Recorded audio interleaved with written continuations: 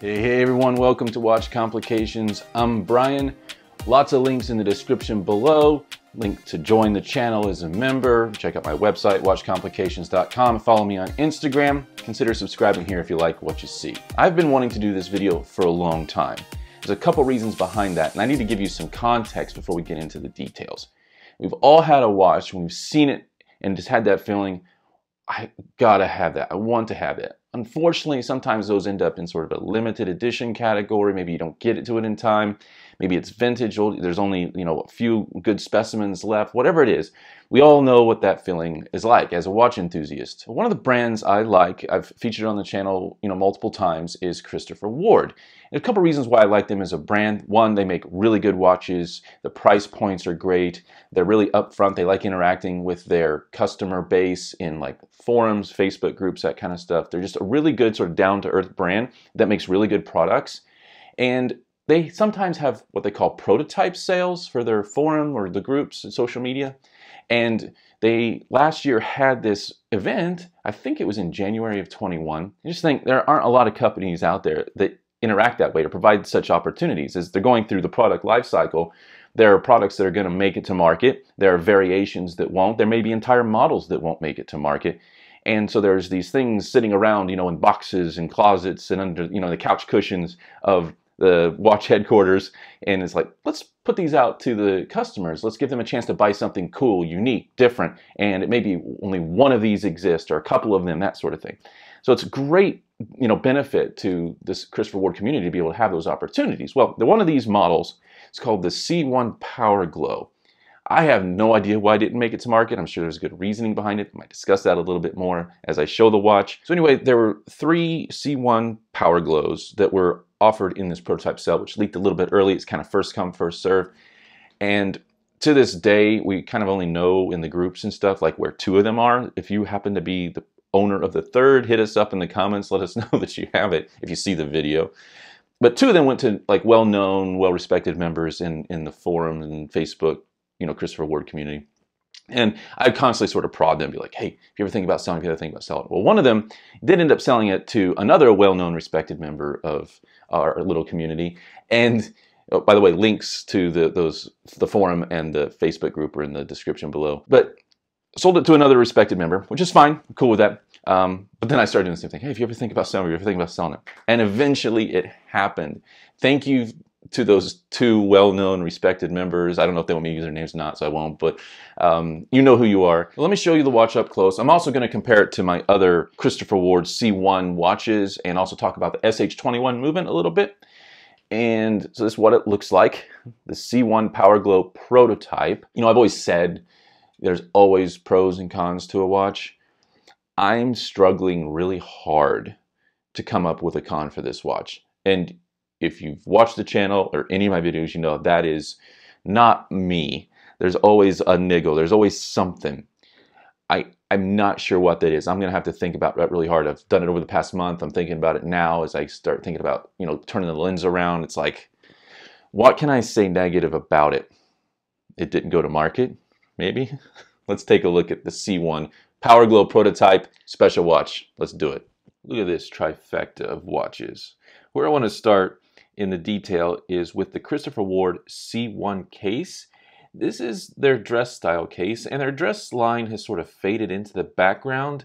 They've really concentrated on divers in recent memory. About every watch company has to some extent. I'm hoping in the near future they bring back some more interesting dress style watches, as some of them aren't offered anymore. But I've had the C1 Morgan for a long time, SH21. I've had this all the way back whenever I first did a movement review on the SH21. I'm going to link that below and in the video so you can go back and look. If you want to know how the SH21 movement works, which the PowerGlow also has, I will give a few general specs on the comparison of the C1 cases you see in front of you here, but I'm not going to go into extreme detail on the SH21, though I'll show it and say a few things about it. So I recommend taking a look at that video if you have a chance. The C1 case is one of my favorite styles of cases. They have another popular case that's called the C65. It's sort of your vintage diver style case. You know, catches light in a great way. There's their C60, their C63 Sealander. I love that particular watch. They've got a lot of great case styles and designs. So specifically thinking about the C1 case, I've had one other C1 case in my collection. That was the C1 Small Seconds. Love that watch. Small Seconds being one of my favorite complications. It has that sort of inflated perspective of, hey, small seconds is a thing, simplistic design, great case back. Love that watch. Probably of all the watches I've sold out of my collection, that might be the one I miss the most. So that's the other C1 case I've had. So I've had quite a bit of experience in years of wearing this particular case design. The other SH21, which the Morgan and the PowerGlow both have in my collection, I had the C8 Power Reserve aviation style watch. Another very great design, great case back, but you know, collections evolve, you know, styles and what you have to balance out a collection, that evolves a little bit over time. The C1 case is a great, beautiful design. It's got a nice thin profile, even though it's got bigger movements in it. The SH21 is not a small movement. Again, you can go look at some of that detail. They often implement it as a hand-wound movement, which is what's in the Morgan. The PowerGlow is the first SH21 that I've had that is an automatic, which gives a little bit more height to the movement. It's a big movement overall. With these two being SH21s, the C1 Grand Malvern Moon Phase, very popular watch, they don't make it anymore, is not an SH21. This is an ETA 2836-2, and it has a module, a custom caliber module on top of it called the JJ04. It's a little bit of a thicker movement. So all these have really big movements inside of them, and the C1 case being dress style, it's like, well, how do you make that feel slim on the wrist? And that comes down to the design and how it sits on the wrist. So looking at these on the face, all similar diameter, 40.5 millimeter, all the same lug to lug, 48.5 millimeter.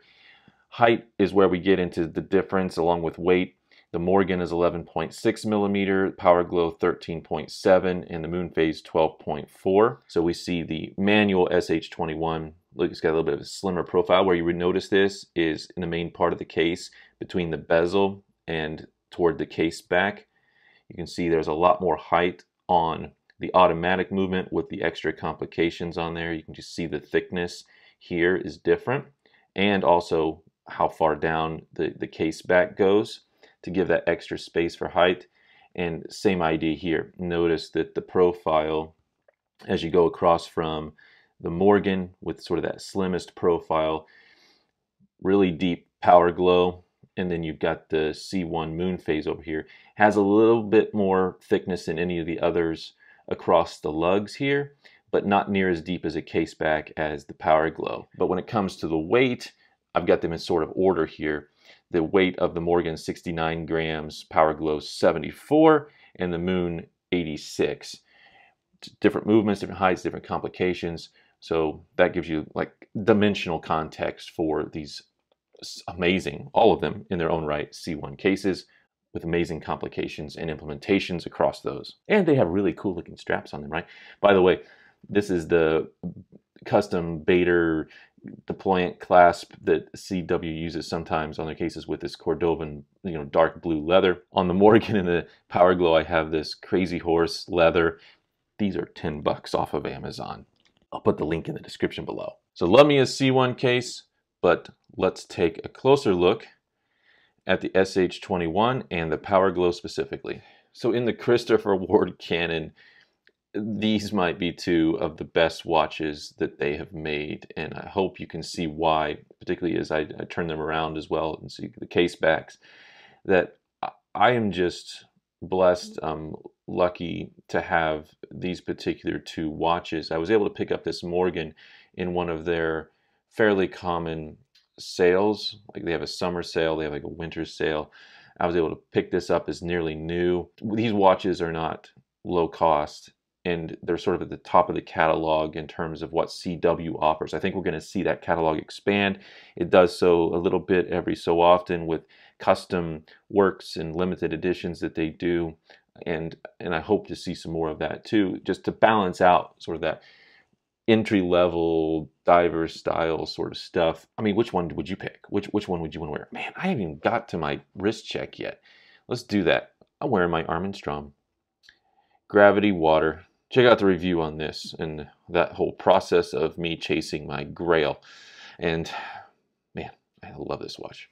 Okay, back to the stars of the show, and well, we'll call this the star of the show, right? This is top drawer, someone might say. So why do I like this particular style? I love my power reserve and small seconds complications. That's simple.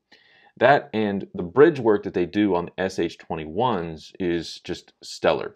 Let me show the Morgan real quick. Seen it maybe before if you watch some of my other videos, but I mean, look at this. This is the manual caliber of the SH21, and you can see this one has 31 joules. I think the PowerGlow has 33, and just look at the beveling, polished beveling on these black, assuming PVD bridges. You got the jewels in there. The serial construction of the barrels for the 120-hour, 5-day power reserve. I mean, it's kind of like a bead blasted between here. I mean, look, if watch movements make you drool, like this is the one, right? Like, I love looking at this watch. Dial work, again, has that sort of three-dimensional look to it, and the PowerGlow takes that to extreme and adds on the date complication, which is what this does. I like my no-date watches. Again, my regular viewers know, the complication I probably like the least is date, but, well, maybe not the least. But you know, the implementations matter. I hate, you know, dates at 3 for the most part. Drives me nuts. So let's talk PowerGlow. Still got the small seconds, which in the design of the SH21 movement, which I talk about in my review video on the movement, is they can put it at center at 6 and they don't have to modify the gear train to do that, which is a cool aspect of the custom design. Power reserve at 9 o'clock. Got time, hour, minute hand. And then we have the date complication, which is kind of around this chapter ring. It has a date from 1 to 31, and it's loomed behind here, has this red section that will rotate around on this disc. They've done other watches with this same sort of thing, not the SH21, but one that comes to mind is the CW Sandstorm, which is a special collaboration watch. So it's not the first time they've done the date this way on a watch, but on the SH21, it looks pretty good. The dial construction on this is also three-dimensional, kind of like the Morgan.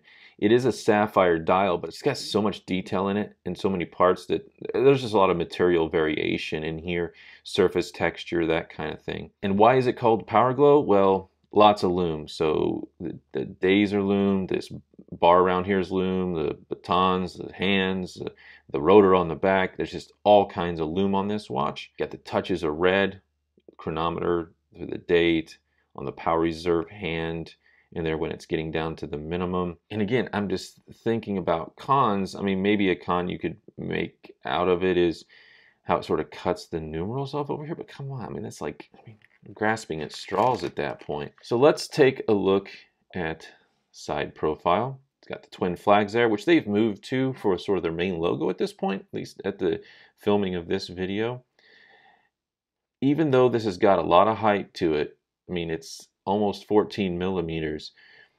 It's similar in the way that it will fit on the wrist, kind of like Rolex. If you have that case back that sits down, but the way that the side of the case is designed is this case back and that height you see there, that snuggles down into the top of your wrist. And what you end up seeing from the side view on your wrist is just this side profile. You know, that case back and that extra height sort of escapes you, so it looks a lot thinner on the wrist than you might expect when you hear, man, that's a tall case, tall movement. You know, and this is a rarity of a watch in a lot of different ways. There are only 3 of them that we know of, and this is one. I know who has another one, and the third one is a mystery. Again, let us know if you're the person, but it's a watch you're just not going to see. This is the only video you are going to ever find or see that has the C1 PowerGlow prototype. Now, you see the white lines here on the rotor? Those are loomed. I'll put a picture, of course, that show the PowerGlow in its luminescent glory. You see the twin barrels there. It's an interesting implementation. It's kind of like a cross between what was on the C8 Power Reserve and kind of what you see on the Morgan. So they both had a little bit more blacked out sort of style of movement in the bridge work, but the barrel styles are always different on the C1 cases or the SH21 movements. And this one looks closest to the barrels on the C8 Power Reserve, but then the bridge work is sort of tied in from this Morgan. So it's a kind of combination. You see it's the same design language, but it's got its own sort of unique touch as well. So the rotor just sort of glides around. It's open, you know, skeletonized rotor so that you can see that movement. And why not, right? And this is really about just giving views at this prototype. I love how they have like the winding direction text, similar on some of their other SH21 barrels. See, the finishing's a little bit unique, different. You got sort of this halfway points between them sort of thing that comes to sort of like what looks like a visual peak. It's got a mix between a circular pattern and I guess almost like a sunburst as well to it. Really clever sort of layout in terms of the bridge work and the finishing on those. Just plays with the light in very, very cool ways, if you ask me. So that's the case back. And again, depth, you can see the SH21 behind there. And a lot more of a visual reward, I think, than some of their other sapphire dials, which they use a lot of Soletta movements, and which are sort of bare bones movements. They're good movements. They'll last a long time, easily fixable, replaceable, etc. The SH21 has just a different visual appeal to it than sort of that standard, you know, workhorse movement. Like if I want to change the date, notice right here is the wheel. You can see it rotate there for the date. So quick change the date. You can see how that goes around, right? Winding, smooth. Let me flip this around, get the rotor in a spot where it kind of see the winding on the SH21. You see the first barrel moving there. Action over here as well. So it's going to charge those appropriately. A small seconds hand on this. Really unique design. You see that there? I mean, I don't know what else to say about it. Like, this isn't even necessarily a review. This is like, hey, this watch exists. You can still buy a Morgan. So these are still available for sale. What do I think of the watch? Epic. It's got everything I would want in a watch. It's got the diameter right in my wheelhouse between 40-41 millimeter. It's got the complications about anybody would want, implemented in a way that's just beautiful. If you are into darker sort of style watches, a little bit of, you know, stealthiness to them, it's also dress style. It's a watch that no one else is going to have. You can walk into a room and, you know, half the people, you know, fancy dinner or something, half the people could be wearing watches that someone else in the same room has. And that is not a danger with a watch like this. You know, CW puts up these prototype cells. I suggest joining the communities on Facebook and the forum, because these opportunities to have unique one-off watches is just something cool, again, that the company does. And I highly recommend to get involved so that you can actually have a chance at owning different types of prototypes as they continue to interact with their customer base in this sort of unique way that other companies just don't. All right, so maybe the only con to this is the height, but that melts away when it's on the wrist, and it's worth it. The juice is worth the squeeze on this one. What can I say? The C1 Christopher Ward PowerGlow, man, in some ways I wish it had made it to market. In some ways I'm glad that I have a unique piece of their sort of history. And yeah, I'm done. I cannot tell you how thrilled I am to be the owner of this watch. It is so cool. It is so unique. It's everything I would want in a watch. It's got that sort of overall dark vibe. I think that's why I like my Tudor Black Bay ceramic so much. It's got the blacked out movement, that cool touch of lume on the rotor, just the dial 3D construction, power reserve, one of my favorite complications, small second, one of my favorite complications, that SH21 custom in-house. I mean, there's just so much to like about the C1 PowerGlow. Can't believe didn't make it to market, but hey, I am happy I have one. Unlike the two previous owners of this who decided eventually to pass it along, I don't see myself ever passing this along. This will stay in my collection permanently, so don't ask me about it. Whew. Thanks everyone. All the info's in the description below, including the blog post that will accompany this video.